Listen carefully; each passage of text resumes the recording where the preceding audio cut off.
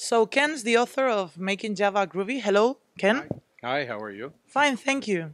And I'd like to ask you about this book. You've written more books, but first of all, I'm gonna focus on this one. You're giving a talk today here, or you have given before a talk about your experiences as a Groovy developer in the Java world. I don't know if you can share with us some of these experiences. Oh, sure. Basically, what I normally do is I teach technical training classes and topics related to Java. I'm also on a conference tour where I speak to a lot of Java developers. I also encounter them in industry on a regular basis.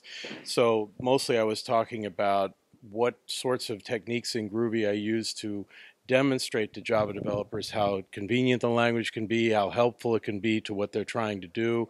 I also address the difference between the reality of Groovy and the related topics and the perception that it has in the industry, which has taken some blows lately due to political issues that have nothing to do with the technology, and therefore what sorts of arguments we can make as Groovy developers to demonstrate that no, the underlying fundamentals are very solid, there's a lot we can do, it's very productive in that way, and that we just have to overcome some perception problems and we'll be fine on all of that.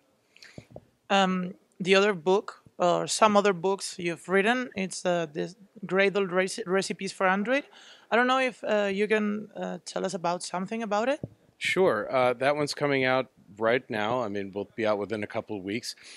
Basically, that Google decided that for Android development, they're using the Gradle build tool, and the book is designed to help introduce Gradle to all the Android people who are Java people and are pretty much unfamiliar with the Groovy ecosystem, and in particular, in the Gradle build tool in general.